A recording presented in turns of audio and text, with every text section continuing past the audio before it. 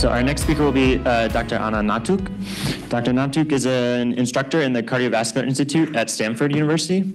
She received her MD PhD at Favaloro University in Buenos Aires and completed postdoctoral research in Dr. Mercola's lab at Stanford.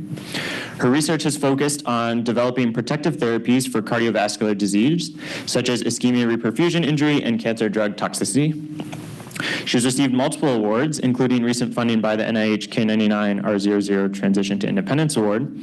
And her talk this morning is titled, Developing Strategies to Protect Against Cardiovascular Toxicity of Oncology Drugs. Please welcome Dr. Hnatiuk. Good morning, everyone, and thank you for the opportunity to present in this meeting and for the kind introduction. So today I will talk about strategies on how we can develop novel cancer drugs to avoid the cardiovascular toxicity. As it is very well known that many of the cancer drugs are associated to substantial amount of side effects, and the particular ones that can impact the survivorship and life quality of the patients are the cardiovascular adverse events. Therefore, it's very important to have new tools that we can use to predict those cardiovascular toxicities of the drugs before the drugs goes to the patient. Therefore, with this in mind, in Dr. Mercola's lab during my postdoc, I work on developing novel high-throughput functional cellular assays to be able to reproduce, mimic, and evaluate the arrhythmic phenotype, the cardiovascular dysfunction in cardiomyocytes, as well as the vascular dysfunction in endothelial and smooth muscle cells. And currently, I'm also working in addressing the thrombotic effects with new platelets functional assay in vitro. Therefore, to be able to evaluate this cardiovascular toxicity of a drug, we need to have a broader approach on how we address this issue. And for our pipeline, we will need to include at least multiple cellular lineages that will include cardiomyocytes and vascular cells. However, if you also would like to develop a new cancer drugs, to the pipeline, we will need to include a specific cancer cell line that we are developing the drug for. This is what I call the three-legged stool of cardiovascular safe cancer drug development. And in the next slides, I will show you how we develop this pipeline to strategize and evaluate the cardiovascular dysfunction, as well as how we use this pipeline for the drug development. To address the cardiovascular dysfunction in a dish, we use iPS-derived cardiomyocytes. These cells, as you know, are a very good source of cardiomyocytes because we can produce them in unlimited numbers, which gives us advantage respect to the adult cardiomyocytes. We take PBMCs or skin fibroblasts from human donors. We reprogram into the iPS, and from them we differentiate them to the cardiomyocytes using the well-known Wnt modulator protocol. And at the 30th days of differentiation, we expose them to special media, which we call maturation media. That is a media that has rich in fatty acids and low in glucose that was previously published by Dr. Mercola's lab. After 4 weeks of the treatment with this media, the cardiomyocytes show better contractile function as well as better organization of the sarcomeres. Therefore, we use these more mature cells to be able to address this cardiac disease, cardiac manifestation of disease in a dish. We plate these cells in 3D plate format to be able to evaluate multiple drugs, multiple dose ranges, as well as multiple cell lines simultaneously. So how we evaluate the function of the cells in a dish? What we do is we stain these cardiomyocytes with fluorescent membrane and mitochondrial dyes. And we image them with a kinetic imager cytometers. It's a microscope that we have available in the lab that can acquire high speed and high resolution movies from what the cells are doing in real time. Therefore, to analyze the arrhythmic phenotype, we can process these movies with a software that is available from Bala Science to be able to have the data of the calcium handling as well as the action potential. However, we analyze the contractile dysfunction with a custom-made software developed by a former postdoc in the lab, Dr. Ricardo Serrano, which one can process these movies by analyzing the pixel movement and cellular deformation. From these movies, we can have the contractile traces, as you can see in this video. Therefore, with this tool, we can identify the contractile dysfunction as well as the arrhythmic phenotype. Respect on how we evaluate the vascular dysfunction in a dish is I usually use primary endothelial cells provenient from healthy donors. I plate those cells in a 96-well plate with the same idea of able to evaluate multiple drugs and multiple cell lines at the same time. I plate these cells in a gel substrate and studied the capillary-like formation and cell migration. We image the cells with the same type of microscope as I previously mentioned, and the main readout that I usually analyze is the number of formed loops, as you can see in this picture here. Regarding the anti-cancer effect, how we evaluate the anti-cancer effect in vitro is I use, at the time of I work for a specific drug, for a specific cancer, I will use the cells derived from that type of cancer, and I will plate those cells again in a 3D plate format with the same idea to simultaneously address different drugs, multiple doses, as well as cell lines. I use fluorescent assay suitable for plate readers, and I evaluate the viability, the relative viability of the cells, as well as the growth inhibition and the proliferation of the cells. In the next slides, I will show you how we use this pipeline to be in the drug development, especially in the example that we used to re-engineer one of the toxic drugs, cardiac toxic drugs, tyrosine kinase inhibitor, ponatinib. It is very well known that tyrosine kinase inhibitors dramatically improve the survivorship of chronic myeloid leukemia patients. However, the toxicity of these compounds impair the life quality and survivorship of these patients. Chronic myeloid leukemia is the third most common myeloproliferative disease in adults, which is caused by Philadelphia chromosome and the expression of the oncoprotein tyrosine kinase BCR-ABL. Patients treated with the first generation of the tyrosine kinase inhibitor, imatinib, responded very well to the treatment. However, at least 1/3 of these patients start to develop severe drug resistance, and at least 20% of them were due to a specific mutation, drug-resistant mutation in BCR-ABL, that only responded to ponatinib. And it is very well known that ponatinib was one of the most toxic cardiovascular drugs, as it generated 35% of the patients will show some type of cardiovascular toxicity. Therefore, it is very important, and there is a clinical need to develop novel cardiovascular safe drugs for cancer patients to improve their life quality and survivorship. Therefore, challenged by this high toxicity of this drug, we decided to re-engineer ponatinib. And we use a fragment-based approach coming from the 4 compounds available in the market of tyrosine kinase inhibitors, and we generate new analogs that we study further in different stages of high-throughput screening, utilizing the platform that I described before, which is included cardiomyocytes, endothelial cells, and cancer cells specific with the mutation that is resistant to the drug.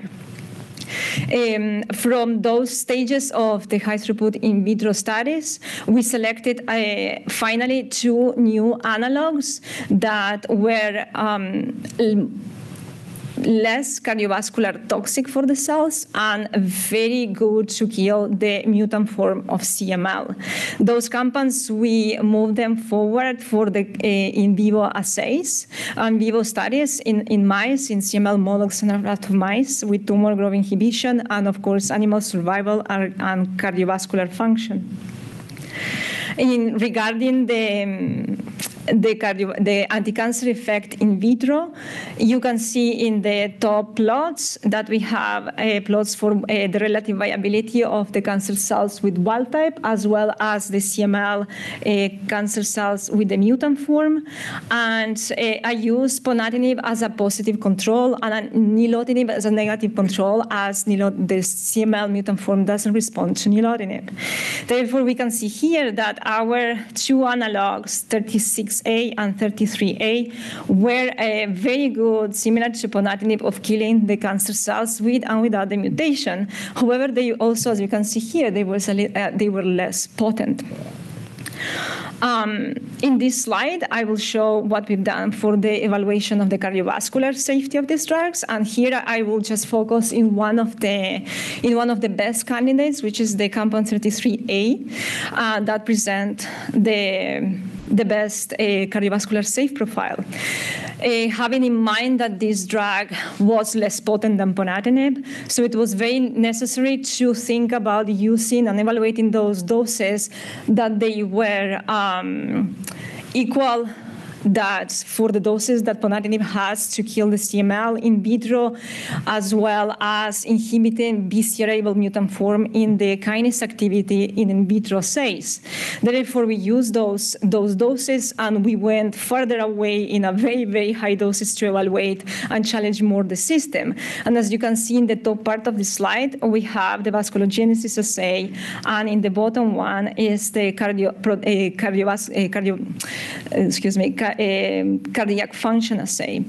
We can see here that using those dose ranges compared to ponatinib, in the vascular assay, these drugs show more than 100 times more safer profile than ponatinib. And here, in respecting the contractile function, we also see that these drugs never reach a toxic dose and show more than 60 times safer profile than ponatinib. We also identified that this drug didn't increase the troponin levels in the supernatant of the cardiomyocytes treated with this compound. As you can see, it was released with ponatinib. And also we showed that this compound had a very good anti-cancer effect on in vivo studies with decreasing the tumor size. As you can see here, the compound plus ponatinib, they decrease in similar way the cancer's size of the tumor, as well as they preserve the contractile function, the cardiac safety of in the mice by not elevating the troponin I serum levels in mice. To understand better the toxicity of ponatinib, what we've done is evaluate the full kinome profile of both compounds.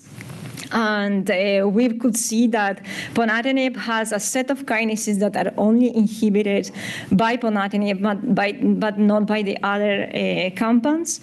And this data was very interesting and challenging to understand. So what I've done is I perform an sRNA assay or technique in cardiomyocytes and downregulate each of these kinases individually in cardiomyocytes as well as in the cancer cells in the mutant form, and evaluate again the contractile function and the anti-cancer effect. And you can see here that all of the kinases decrease, some of them significantly, the contractile function of the cardiomyocytes, but they were not necessary to give any anti-cancer effect when we compare with the inhibition of ABL. We also identified that TAC1 and SLK were new novel toxic targets that were never associated before with ponatinib. So in summary of this, we can see that this platform is very useful to evaluate the cardiovascular toxicity of cancer drugs, as well as it's very good to identify novel toxic targets. The next logical question will be, if we can identify new toxic targets, could we also identify new protective targets against this toxicity? And if so, if it's possible to develop cardioprotective therapies to prevent and revert the toxicity of the cancer drugs. With this in mind, I generate another assay, which was an siRNA screening with multiple genes in the simultaneous treatment with ponatinib in increases doses of this compound. And I evaluate again the functionality of the cells using the same approach that I described before.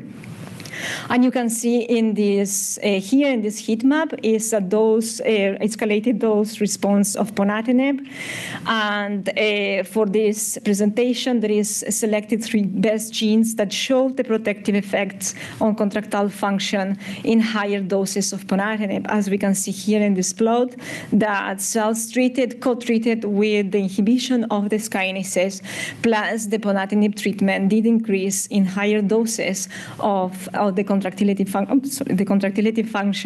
of the cardiomyocytes. However, they didn't produce any effect, positive or negative, when inhibited at baseline in cardiomyocytes. Therefore, these results were very interesting to understand if they were very specific only for the tyrosine kinase inhibitors or even for ponatinib. And for that in mind, what I've done is actually challenge a little bit the system, and I treat with a completely different drugs these cells, which is with doxorubicin, which is a very well-known cardiotoxic drug in the market. And again, I produce the same type of assay. I treat the cardiomyocytes with doxorubicin in escalating doses with the simultaneous inhibition of the same 3 genes that in the slide before. And you can see here again in the highest doses, these compounds do revert the cardiovascular deficiency that only the cells treated with doxorubicin present, as you can see here in the percentage of change of increasing contractility. And therefore, I would like to conclude my presentation by highlighting again that iPS cardiomyocytes are a powerful tool to define and remove the cardiotoxic liabilities of any cancer drug before they reach to patients. That is very important to use multicellular lineages to determine the drug safety, as well as the described drug screen platform could be used to actually re-engineer any other drug to minimize the toxic effects. And as well, that there is future research effort to understand better the protection of novel targets and against the cardiovascular toxic effects. And with this, I would like to conclude to thank the audience for your attention, as well as Dr. Mercola Lab, Mark, who is my mentor, my colleagues in the lab, as well as the chemistry group from Malhotra Lab, and my other mentors and collaborators, Dr. Coupé, Moslehi, and Majetti. Thank you.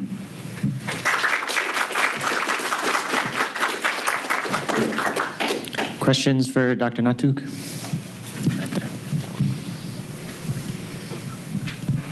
Hi, Anna. Hi, Anna. Wonderful talk. Thank you. I'm curious about the compound 33A, which you're mentioning over here. So like, if you'll go with the ponatinib, so it is very well-known TKI, tyrosine kinase inhibitor. And the very well-known mechanism is the inhibition of angiogenesis. Correct. And once you'll go with your compound 33A, you have shown a very nice reduction in tumor size, but there is no effect on angiogenic parameters. Like, so what do you think, like, what is the mechanism behind this drug, how this drug is acting, and how this tumor reduction is happening in these mice? There is no angiogenic effect with this compound, you say? So if you look upon the picture, like, there is no inhibition of angiogenic activity. With the new compound? Yeah. Exactly. So that is exactly what we were looking for. Right now we are trying to identify what those targets that actually are not to identify the main targets of why ponatinib does that inhibition in vessels, but the new compound not. We still didn't understand fully that system. So the mechanism is still unexplored? It's still unknown with this compound, yes. Okay, and is there any kind of benefits you are getting in terms of dosage and frequency of dose administration in these mice to reduce the tumor size as compared to ponatinib? Like how, like, is it regular doses you have to do with 33? So yes, regarding the mice studies, how the experiment was done is the animals were treated every 24 hours equally with ponatinib or with the novel compound at the same doses. So as we know that the other one was not as potent, however, we still use the same dose that is known to decrease the tumor size with ponatinib, and we use the same dose of the other compound. There was not need at that point to refeed the mice with this drug. This study was done up to a month of treatment, if that answers your question. Okay. So did you observe any side effects with this? Side effects? Yep. We so far didn't see any side effects in the mice. The survival was equal as the survival was very good. No mice died with this compound. We had, I don't show this data here. It's actually in the publication. There was a couple of mice that they died due to ponatinib during the first stages. However, we also needed to terminate the experiment because of the control group. It was not ethically correct to continue with that because, as you can see, the size of the tumor was really, really big, and we needed to terminate the experiment, the study before that. The side effects we didn't see, as your question, we didn't see any side effects so far compared to what we've seen of cachectic mice in control or dysfunction in cardiovascular system with ponatinib. Thank you. Mm-hmm. Thank you for your questions. Thanks. 2 questions here. Hey, Anna, very great presentation. Well, I have 2 questions for you. The first question, based on your siRNA screening, it's kind of surprising to me that you identify the gene 3, perturbation of gene 3 was able to show protective effect against both ponatinib and doxorubicin-induced cardiotoxicity in iPS-derived cardiomyocytes. Is it because these genes target the same pathway, like calcium handling or something, make it work? So yeah, regarding the pathway, the only thing that I can say for now is that they trigger different pathways, so it's completely different things, 3 different not related pathways. However, I cannot disclose more than that for now. Okay, and my second question is, since your screening is done using ponatinib, does it work by perturbation of either of the 3 candidate genes? Were they able to rescue a sunitinib-induced cardiotoxicity? So I did try with osimertinib. Okay. I didn't present it here, but yes, the other kinase inhibitor, that one of them that it was studied was osimertinib, and present similar effect, but yeah, similar effect that in what I've seen with ponatinib. And another follow-up question. So for your siRNA library, how big is your library when you perform the screen? So that is a very good question.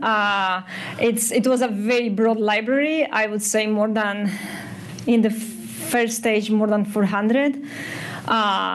Genes that I hope I will release soon in my next presentation.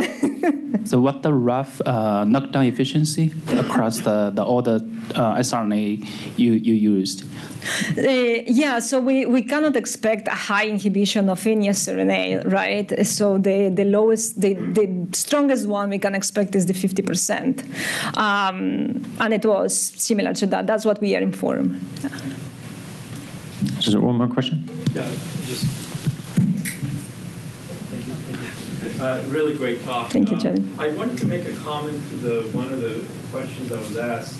Ponatinib's anti-cancer effects are probably distinct from the anti-angiogenic effects. That's why it's not used for kidney cancer. In fact, the company that originally made ponatinib, the VEGF inhibition, was completely a surprise that occurred later after they realized there is the toxicity, because the FDA transiently at least pulled the drug from the market. And so I think that's why you specifically use it for BCR-ABL mutant cancers, which is mostly CML and ALL. So just a quick comment.